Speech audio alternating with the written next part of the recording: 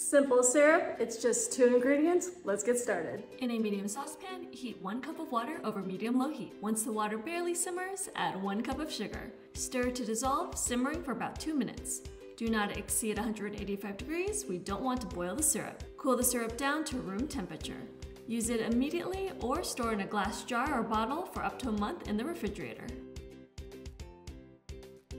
Make a batch to add to your favorite cocktails, beverages, iced coffee, and even desserts.